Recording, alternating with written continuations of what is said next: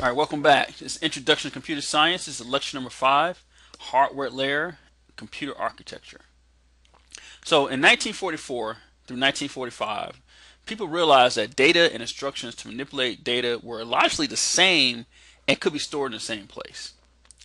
The computer design built upon this principle is known as the von Neumann architecture, named after a mathematician who worked on the construction of the atomic bomb.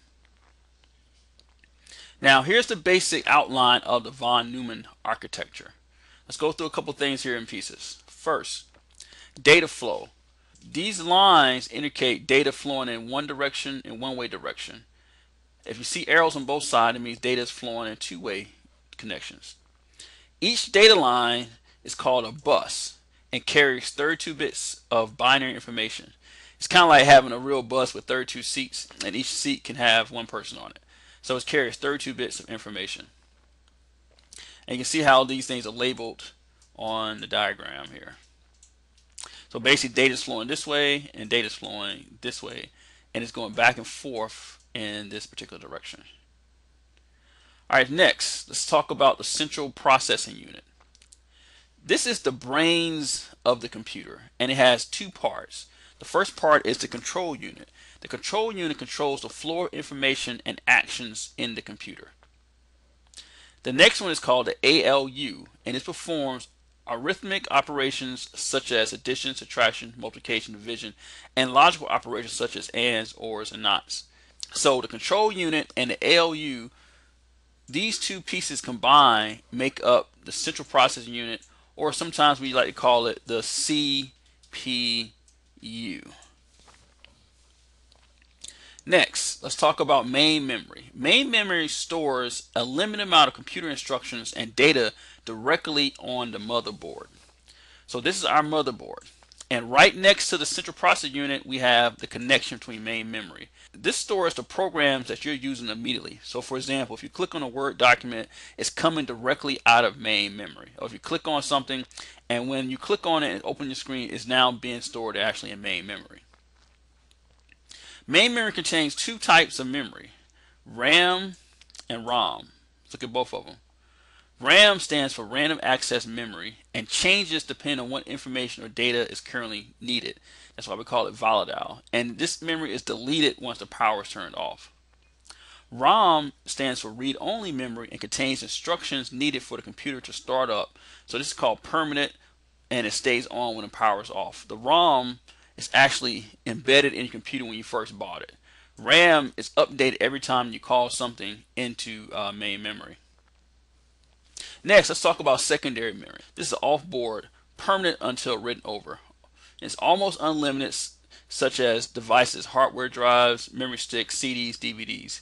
So for example, if I want to get a Word document on my computer, Word is living over here.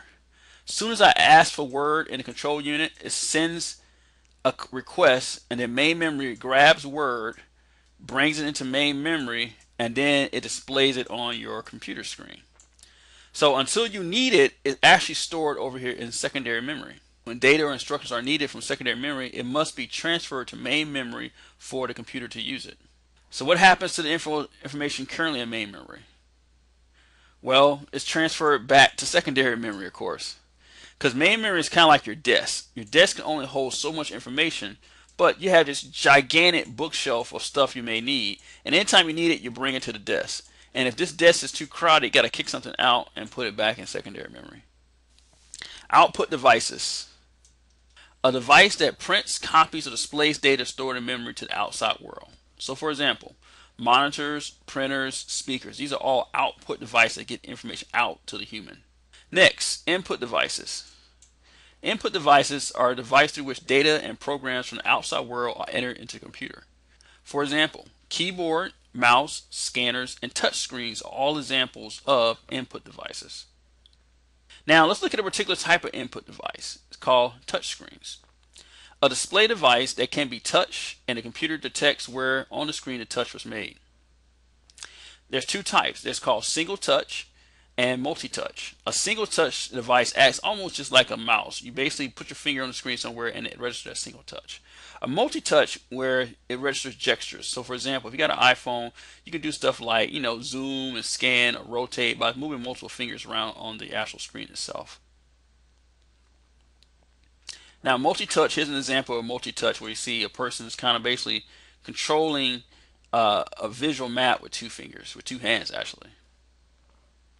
Let's look at 4 types of screens. 1, 2, this is supposed to be 3.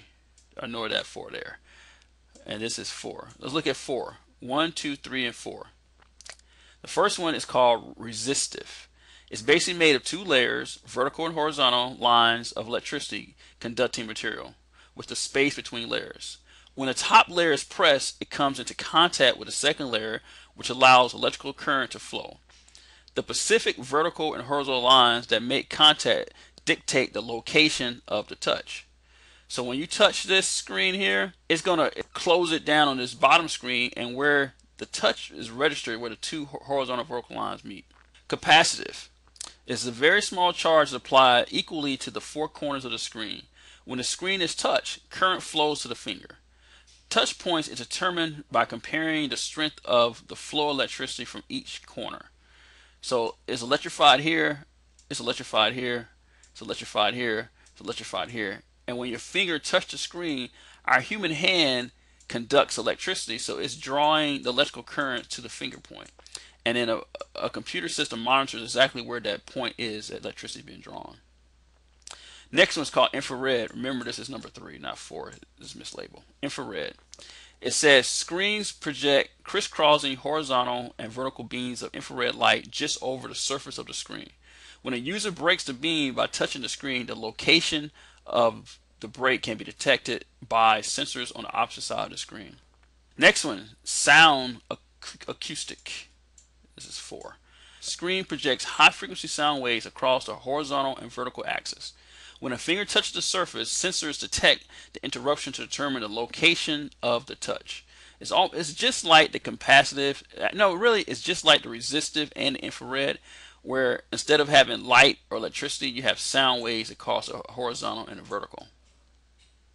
Quick note: if you have a capacitive touchscreen display and you put gloves on to shield your hand from the actual device itself, the capacitive won't allow it to conduct electricity. So if you can put a glove on and still manipulate the screen, you got either resistive, infrared, or a sound acoustic touchscreen. Alright, let's talk about some non-von Neumann architectures. We're going to talk about synchronous processing, pipeline processing, and shared memory. Pipeline processing is multiple processors applying the same program to multiple data sets at the same time. So for example, each processor might be running a grading program for a different class. So processor 1 could be running the exact same program, but they're running the exact same program on different data sets. And you have a control unit that's controlling all these processors. This is called synchronized processing. Pipeline processing are processors arranged like an assembly line, and each processor contributes one part of the solution and passes results on to the next part. So this processor works on the solution and then passes it to the next one. This processor works on its part of the solution and passes the whole thing on. And that's called pipeline processing. The next one is called shared memory. This is where different processors run different programs on different parts of shared memory space by copying what is needed from shared memory to its local memory, and then transfers back the results to the shared memory. This is kind of like cloud computing, or really it's kind of like the internet. So for example, processor 1 needs something from the cloud or shared memory. It grabs it, stores it to its local memory, does something on it, and then sends it back to shared memory. And at the exact same time, processor 2 and processor 3, for example, they could be doing different things on different parts of shared memory, but then it copies it to a local device and acts on it. Alright, that is the end of lecture 5.